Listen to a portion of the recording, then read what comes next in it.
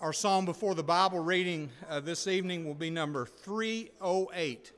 Number 308, Wonderful Words of Life. Number 308.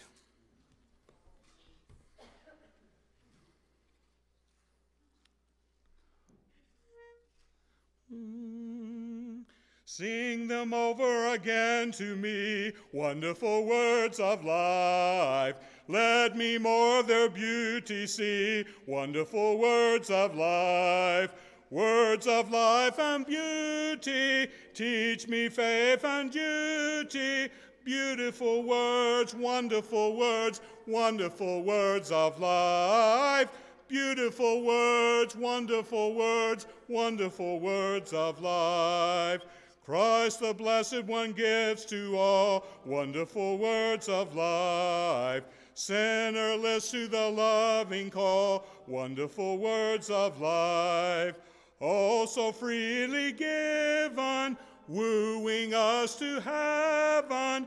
Beautiful words, wonderful words of life. Beautiful words, wonderful words of life. Sweetly echo the gospel call, wonderful words of life. Offer pardon and peace to all, wonderful words of life. Jesus only Savior, sanctified forever. Beautiful words, wonderful words of life. Beautiful words, wonderful words of life.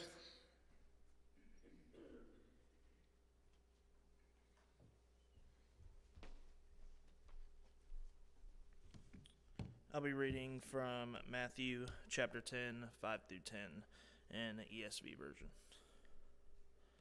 These 12 Jesus sent out, instructing them, "Go nowhere among the Gentiles and enter no town of the Samaritans, but go rather to the lost sheep of the house of Israel, and proclaim as you go, saying, The kingdom of heaven is at hand.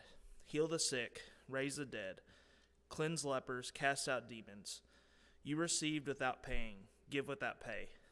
Acquire no gold or silver or copper for your belts, no bag for your journey, or 2 tunics or sandals or a staff, for the laborer deserves his food."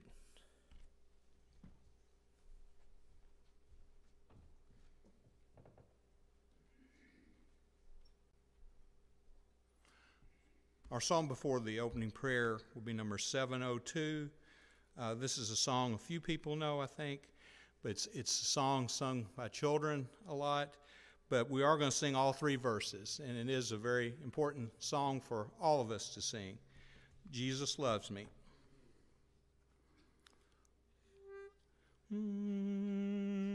Jesus loves me, this I know, for the Bible tells me so. Little ones to him belong. They are weak, but he is strong. Yes, Jesus loves me. Yes, Jesus loves me. Yes, Jesus loves me.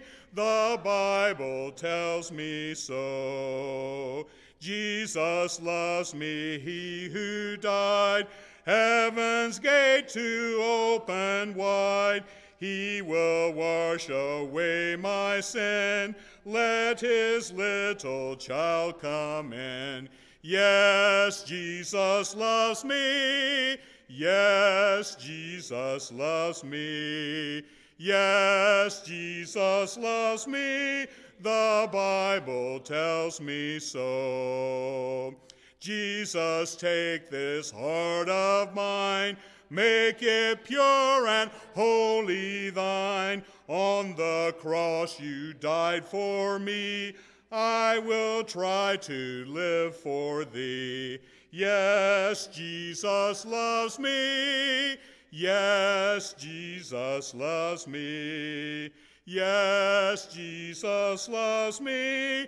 The Bible tells me so.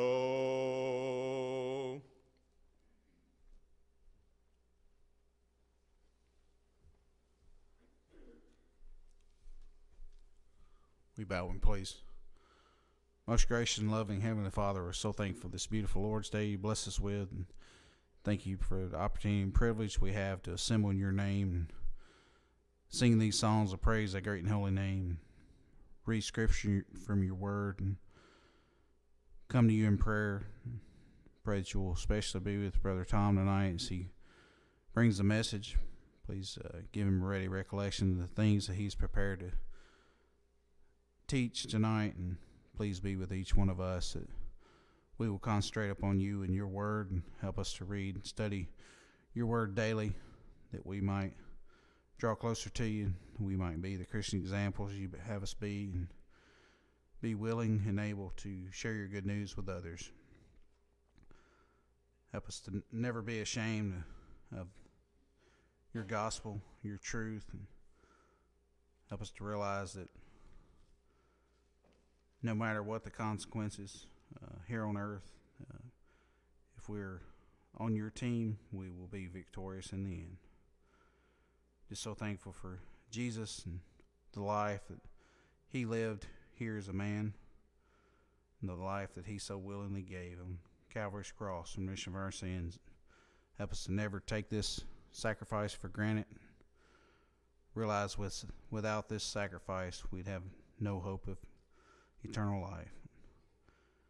Just pray that you will be with each of us throughout this week and help us to strive to do your will each day, and help us to help others in any way we can. Help us to be a servant and to be humble in your sight. Father, we pray for your church the world over, especially our congregation here at Stroudsville. And please continue to be with our elders and their families. They shepherd the flock here, and please grant them the wisdom they need to lead us in a way that you'd have us go, that we may grow in spirit and in number. Please continue to be with the deacons and their families and various ministries that are taking place here, and pray that you'll please be with each and every member. Help us all to work in unity and strive to do your will and spread your good news throughout this community and throughout the world. Pray especially for those missionaries that we support, especially those who are in various very dangerous places. Pray that you will please grant them safety. Please help them to conduct their work in such a way that many souls may be brought to you, for it's everlastingly too late. Pray, Father, for all those who are sick, and please help each one to get better, if it be in keeping your will. Pray that you'll continue to be with those lost loved ones, and please comfort and strengthen them as only you can do. Father, we ask you just guide us in all that we do, and please forgive us for our sins. These things we ask in Christ's name. Amen.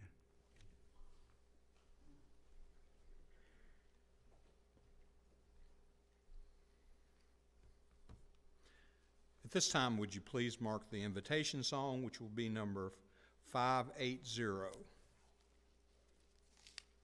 The invitation song will be number 580.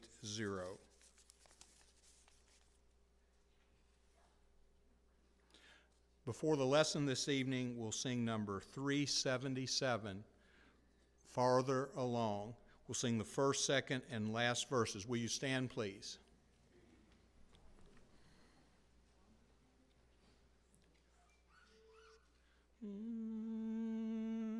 Tempted and tried, we're oft made to wonder why it should be thus all the day long, while there are others living about us, never molested, though in the wrong. Farther along, we'll know all about it. Farther along, we'll understand why. Cheer up, my brother, live in the sunshine. We'll understand it all by and by. When death has come and taken our loved ones, it leaves our home so lonely and drear. Then do we wonder why others prosper, living so wicked year after year. Father along will know all about it. Father along will understand why. Cheer up, my brother, live in the sunshine. We'll understand it all by and by.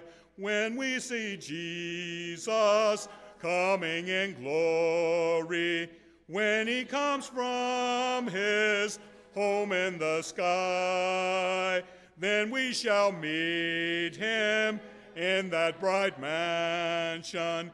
We'll understand it all by and by. Father along will know all about it. Father along will understand why. Cheer up, my brother, live in the sunshine. We'll understand it all by and by. Be seated, please.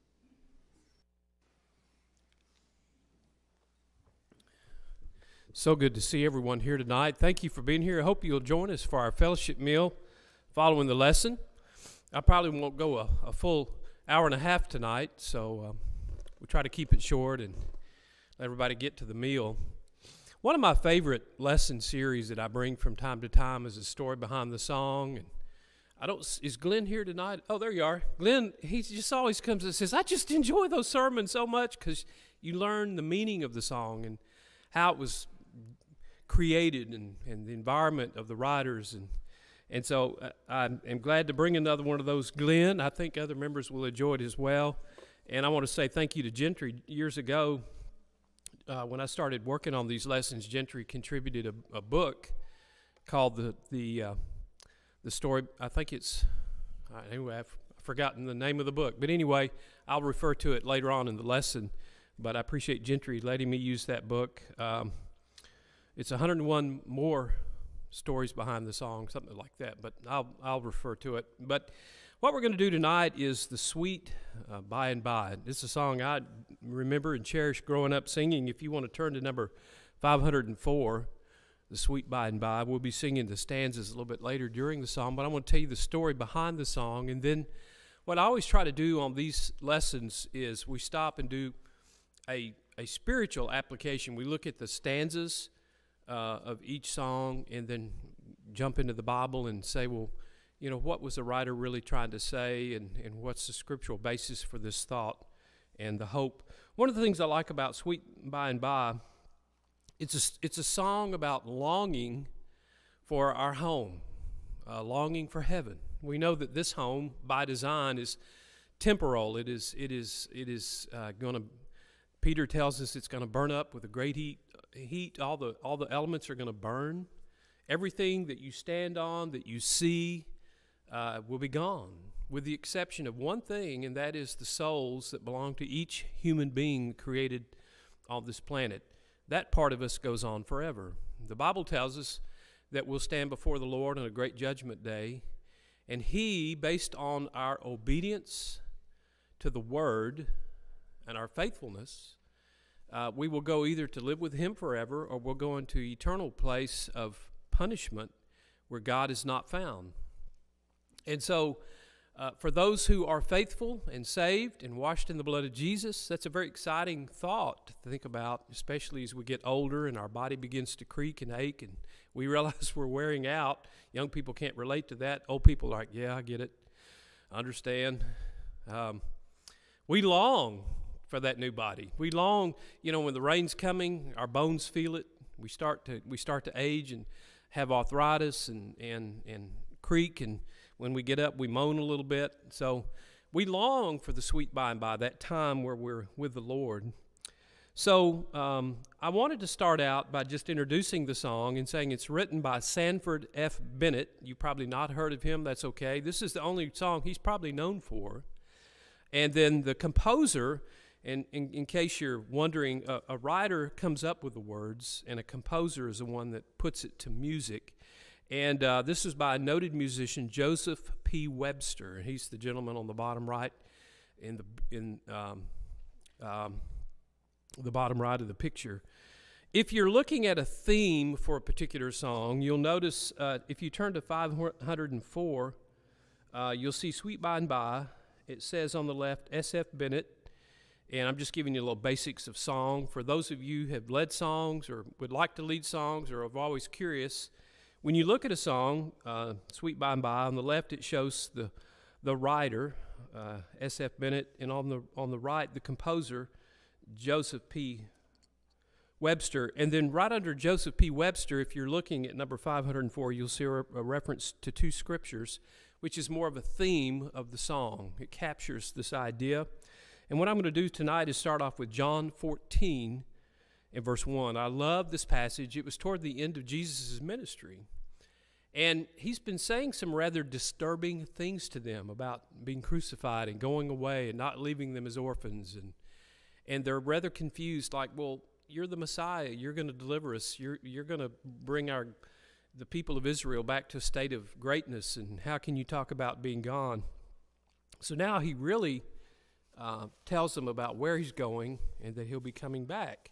But it's not an earthly kingdom. Let not your hearts be troubled, Jesus says. Believe in God. Believe also in me. In my Father's house are many rooms. Some translations say mansions. And if it were not so, would I have told you that I go to prepare a place for you? It's a rhetorical question. The answer is no. If it wasn't so, you wouldn't have told us you're going.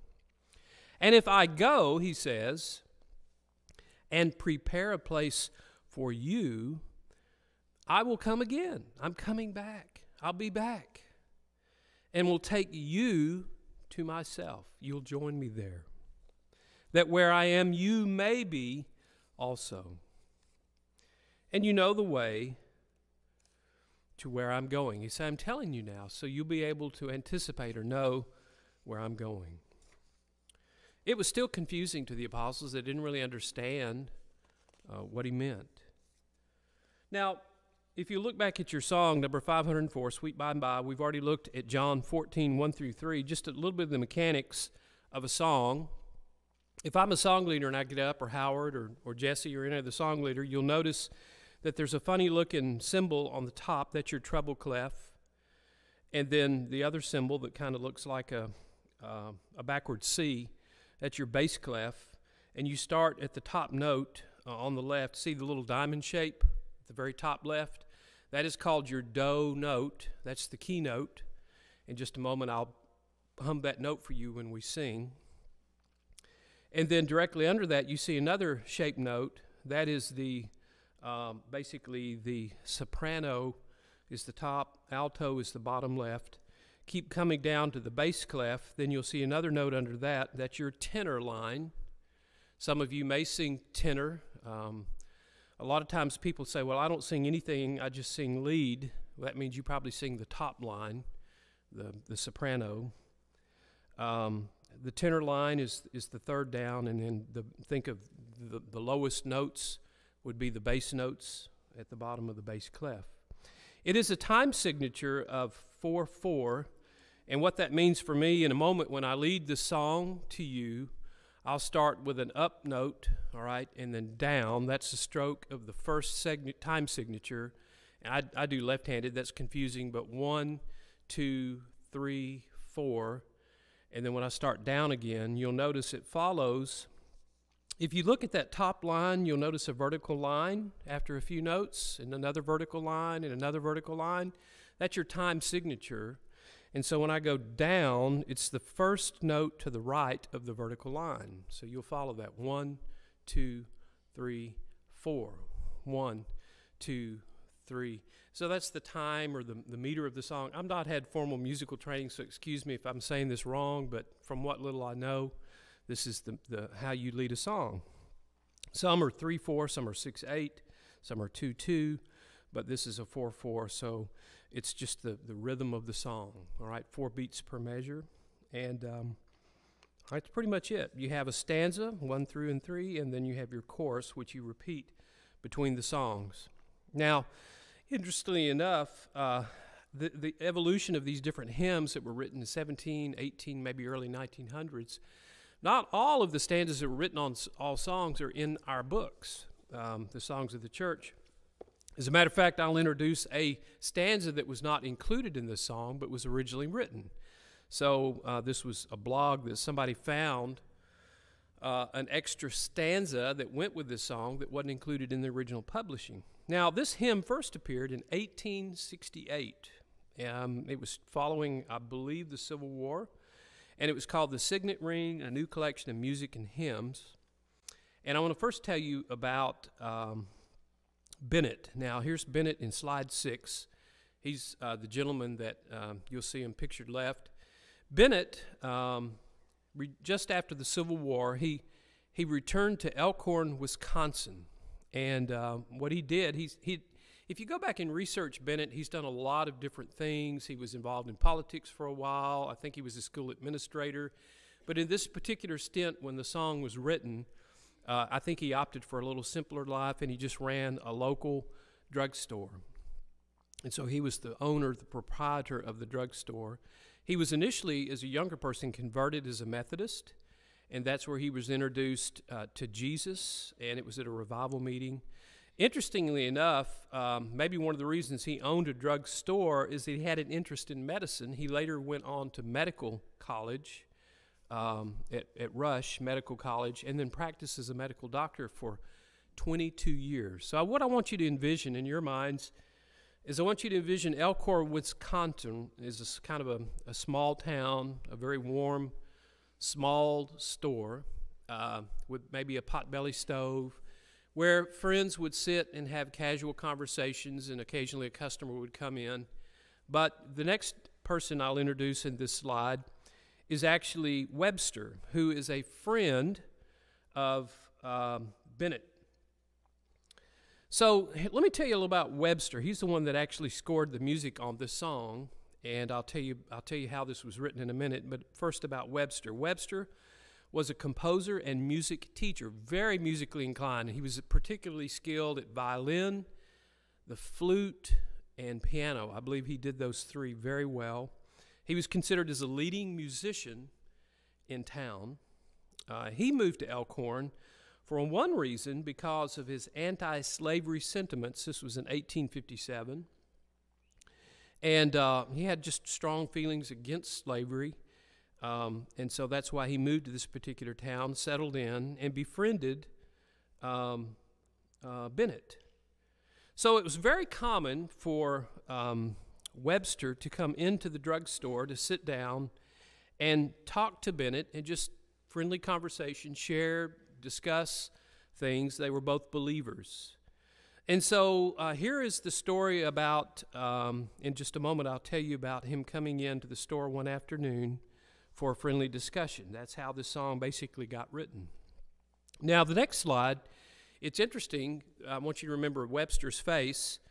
Elkhorn, Wisconsin, if you go there even to this day, their website is still up, and they have a museum called the Webster House. This is celebrating him as a composer. And because this song was so popular, he also wrote a very popular Civil War song that was sung by many troops. But this is the authentic 19th century home of Webster. Inside, if you take a tour of the house, they'll be sure and point out a violin. Now, I'll tell you why in a moment. But anyway, his violin, which is part of this story, is inside the house. And it was first used to play this melody. So let's continue with our story, and I'll explain a little bit about how this got going. Bennett tells the story of how Webster, violin under his arm, is walking into the store one quiet winter afternoon for a casual conversation. And this is Gentry's book, 101 More Hymn Stories by Kenneth Osbeck. So, Brian, you had prayed earlier for a ready recollection. And unfortunately, I left my book at home that I was going to read the story about. Meg sent me a picture, so I don't have to try to recall. I don't have a photographic memory. So I'm looking at my iPad now, the picture Meg sent me. So let me share with you this very interesting story of the origin of Sweet By and By. Glenn, finally, we're getting to how it was created. Here's the story. These two gentlemen met often in Bennett's drugstore for friendly discussions. Bennett tells the story of how Webster, violin under his arm, dropped in to see him one quiet winter afternoon. Now, I got to stop and laugh a little bit because apparently Bennett is sort of a study of human nature. You know how you know somebody really well and at a glance you can tell what kind of day they're having, just maybe expression on their face, how they carry themselves, their mannerisms. You just know somebody so well you can tell they're having a good day or not having a good day. So here's what Bennett says about Webster. I thought this was funny. Mr. Webster, like many musicians, was of an exceeding nervous and sensitive nature. Now, I don't know what that means, but that was his observation. He had a nervous and sensitive nature and subject to periods of depression. Now, for one thing, it's the winter time. Do y'all get depressed in the winter? I do. It's hard. It's gray, it's cold, it's rainy. I want the sunshine and the birds. So this musician was subject to periods of depression in which he looked upon the dark side of all things in life. All right? He was not your proverbial optimist. He kind of had a downer attitude sometimes. I had learned his peculiarities so well, Bennett says, that on meeting him I could tell at a glance if he was melancholy, and had found that I could rouse him by giving him a new song on which to work. So if you want to cheer up a songwriter, composer, give him some words you've written, some poetry, and say, put this to music. He'd snap right out of it. He came into my place of business, walked down to the stove, and turned his back on me without speaking. And so immediately Bennett could tell something was up. I was at my desk writing. Turning to him, I said, Webster, what is the matter now? It is no matter, he replied. It will be all right by and by. The idea came to me like a flash of sunlight, and I replied, the sweet by and by. Why would not that make a good hymn? Maybe it would, said he indifferently. Turning to my desk, I penned the words as fast as I could write. I handed the words to Webster. As he read, his eyes kindled, and stepping to the desk, he began writing the notes. Taking his violin, he played the melody and then jotted down the notes of the chorus. It was not over 30 minutes from the time I took my pen to write the words before two friends with Webster and myself were singing the hymn. Isn't that interesting? This was all created in 30 minutes from the minds of two friends, one rather melancholy but very musically inclined, the other had a gift with words. The Sweet By and By was created in 30 minutes. So what I want to do is sing the first stanza. If you'll join me, you can sing from the book or you can sing from the overhead. I've got the words in the chorus here, but I promised you I'd start out with the do note, so let me go to my musical app. Notice that diamond on the top left, if you're at 504, that's the do note or the starting note. And if you want to figure it out, look at the bottom line. Every good boy does fine. All right, so it's an E. The spaces are F-A-C-E, so I'm going to hit G. Notice it's on the second line up from the bottom, E-G. Turn my sound on. That's our starting note. We'll sing the first stanza and the chorus.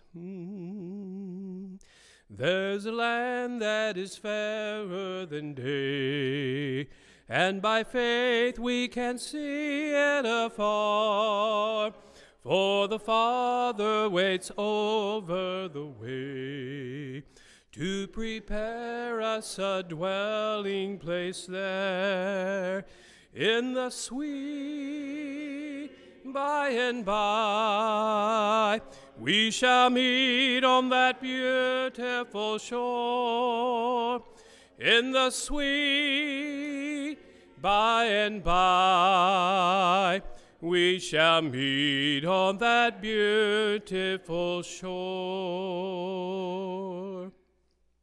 All right, let's talk about these stanzas. But first, I want to sing an additional stanza, one not printed in this book.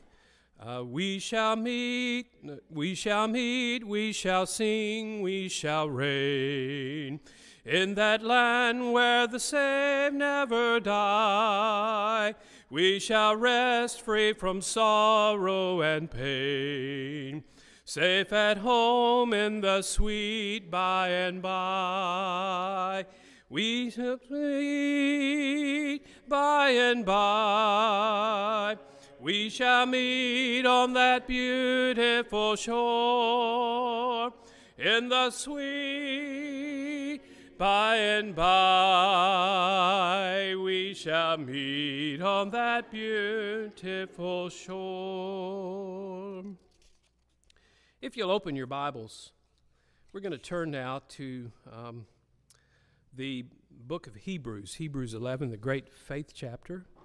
And I want to just talk about this first stanza and the faith. So give me just a moment to turn there. Hebrews 11, the great faith chapter. It says here in the first stanza, there is a land that is fairer than day, and by faith we can see it afar. For the Father waits over the way to prepare us a dwelling place there. There's only a very few people who maybe have seen paradise and come back to earth. I know Paul was caught up in the third heaven. He says, whether I was in body or spirit, I know not. But he saw things that he wasn't allowed to repeat. He was given this heavenly vision. None of us, mortal men or women, have that ability to glimpse into the life beyond. Now, if you're like me and you've lost someone close to you recently and there's been a death in your family of a Christian, you long to know where they go, what they see, what they experience, their level of consciousness. And so we think about it a lot. But since I can't physically see it, I can't go visit it, I can only see it by faith. I see it afar.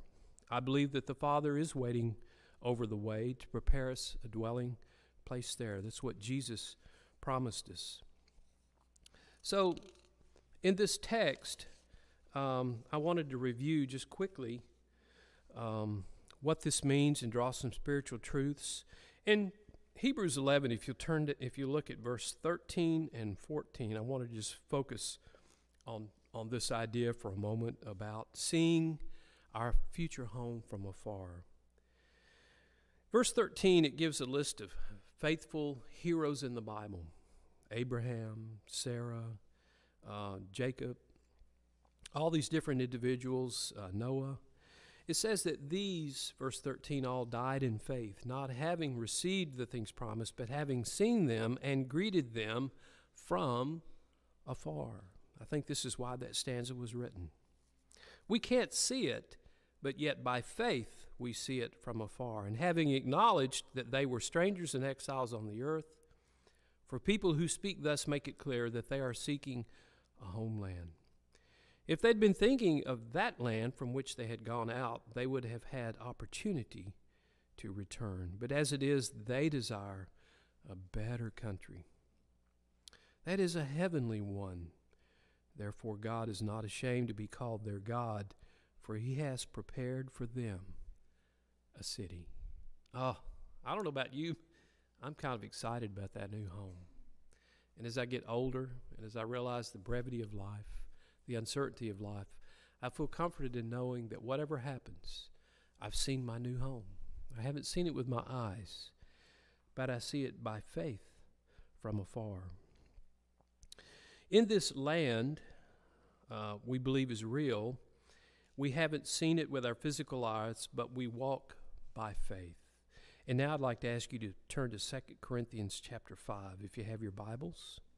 2 Corinthians 5. This will be our next reading about faith, seeing it from afar.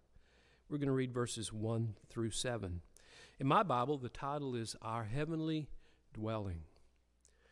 Now, recently when I did Bob Scott's funeral, I read from this very passage saying that Bob had folded up his tent. His physical body is no longer among the living, but yet his spirit went to a place that God had prepared for him. If we know that if the tent that is our earthly home is destroyed, we have a building from God, a house not made with hands, eternal in the heavens. For in this tent we groan, longing to put on our heavenly dwelling, if indeed by putting it on we may not be found naked. For while we are still in this tent, we groan, being burdened, not that we would be unclothed, but that we would be further clothed, so that what is mortal may be swallowed up by life. He who has prepared us for this very thing is God, who has given us the Spirit as a guarantee. It goes on to say in verse 6, we are always of good courage. We know that while we're at home in the body, we're away from the Lord. We walk by faith, not by sight. Yes, we are of good courage, and we would rather be away from the body and at home with the Lord. Amen. So in that sweet by and by, we believe. We see not with our physical eye, but with our spiritual eyes. We see the new place that Jesus has gone to prepare for us. And I just want you to enjoy the fact that you know that whatever happens to you, whenever it happens, whenever you cease to breathe in your body, that tent is folded up and no longer you occupied on this earth. He has prepared a place, a wonderful place. So when we get there, what will we do, some ask? Well, that's a good question. Some people have asked me, Brother Tom, will we have jobs in heaven? The answer is probably. I don't know what we're going to do. Will we walk nature trails and listen to the birds? Will we sit by a babbling brook all day long and have conversation? Will we praise God? Will we sing before the throne? Will we sit by the river of life? I don't know, but I'm sure God has plenty of things for us to do, including praising Him. One of the things that was written in the song that I find interesting in the second stanza is he says that we shall sing on that beautiful shore. Well, what will we sing? The melodious songs of the blessed. Our spirit shall sorrow no more, not a sigh for the blessing of rest. Think about how often in this earth we grow tired, weary, depressed, sad. We watch the news and we're like, oh man, why are we in this self-destruct mode on earth? Why do we destroy each other? Why are we greedy? Why are we immoral? Why do we do things that are violent? That's because we're in these carnal bodies. But in heaven, we'll sing on that beautiful shore, the melodious songs of the blessed. Our spirits will never sorrow. There's no pain, no suffering. We won't sigh for rest because we will be in our eternal home of rest. Let's sing this stanza. We shall sing on that beautiful shore the melodious songs of the blessed, and our spirit shall sorrow no more, not a sigh for the blessing of rest. In the sweet by and by, we shall meet on that beautiful shore. In the sweet by and by, we shall meet beautiful shore. Now, in Revelation 22, 1 through 5, it mentions the beautiful shore is by that pure river of the water of life. This idea of this water of life is that whoever has the ability to partake of this water, they live forever. The righteous are pictured as serving God and reigning forever with Him. Revelation 22, 1 through 5. Let's turn there very quickly and read the passage together. I just appreciate the writing of the song and how quickly it came together. And these verses, how they touch on various parts of Scripture, and they reinforce all the things that we know by faith. In Revelation 22, let's read together. Then the angel showed me the river of the water of life, bright as crystal, flowing from the throne of God and of the Lamb. Through the middle of the street of the city also, on either side of the river, the tree of life, with its 12 kinds of fruit, yielding its fruit each month. The leaves of the tree were for the healing of the nations.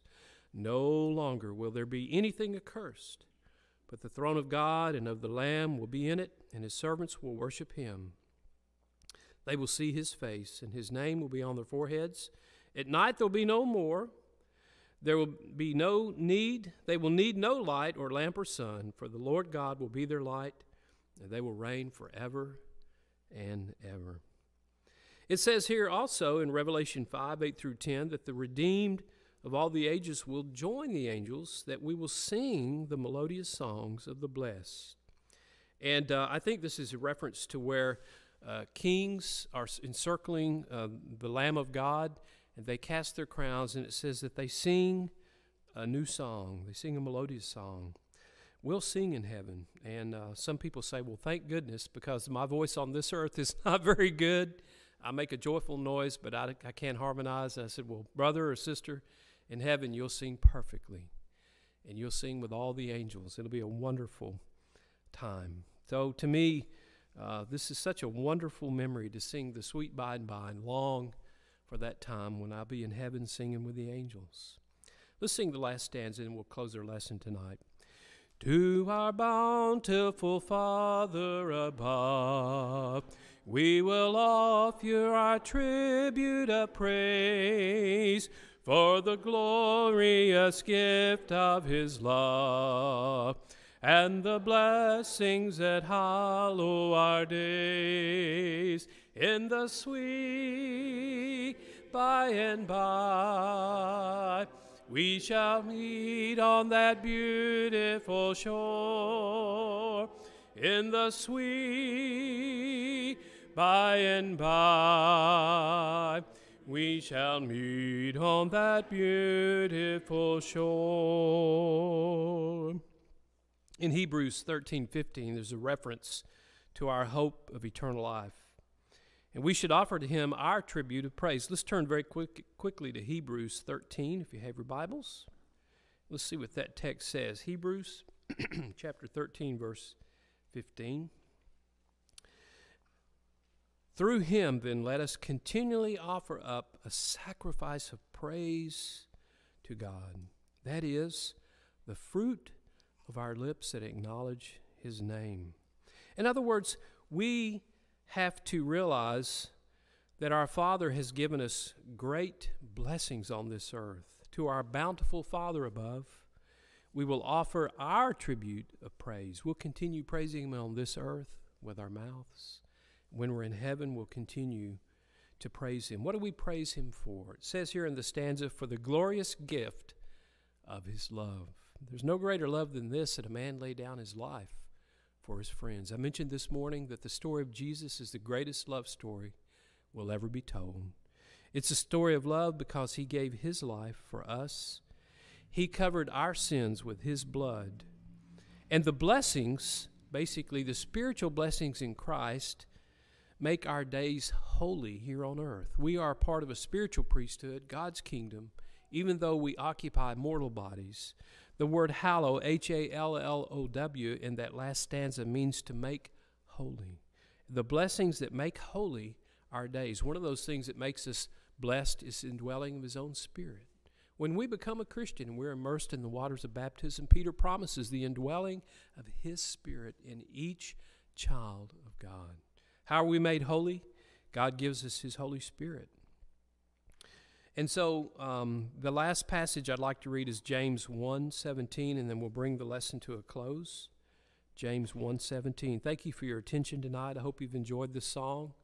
I'm just stunned that they wrote this in 30 minutes.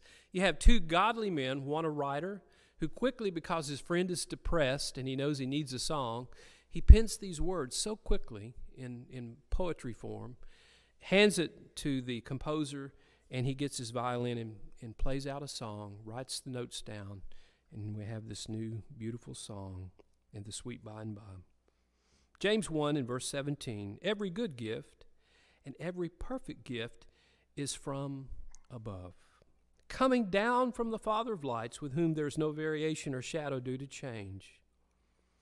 Of his own will he brought us forth by the word of truth, that we should be a kind of first fruits of his creatures. As children of God, I hope that you'll just sing out in praises to him. I think that maybe when you get depressed or sad, you can think of this song, Sweet By and By, and say, God, no matter how bad it gets here on earth, no matter how depressed I may get, I know there is an eternal home where I'll sing praises to you and bless your name forever. Tonight, we simply ask you this question as Howard leads us in the invitation song. If you're not a Christian, maybe you're listening virtually online tonight and you have not been immersed in the waters of baptism, God wants to bestow upon you these incredible gifts of eternal life. He wants to give you spiritual blessings as you walk the earth the remainder of your days. And if you haven't been baptized into Christ, if you have not confessed his name, or maybe you're involved in sin and need to confess sin, do something about it. And the simple question is, why keep Jesus waiting? That's the invitation song tonight. Don't delay. He's knocking at the door. He's inviting you. He wants you to have that blessed spiritual life. Don't keep him waiting. Let's stand and sing as Howard leads us.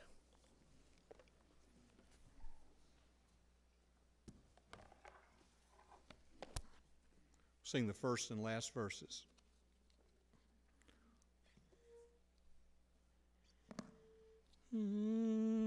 Why keep Jesus waiting, waiting in the cold? He will bear you gently, gently to his fold. See him soul and open, I implore. Why keep Jesus waiting, knocking at the door? Soon he'll cease his pleading, yes, forevermore. Come, poor soul, obey him, I implore. If there are any here tonight who have not had an opportunity to partake of the Lord's Supper, it is prepared. You can exit the rear of the auditorium and be shown where you'll be served. Our closing song will be number 196, There's Not a Friend. We'll sing the first and last verse, There's Not a Friend.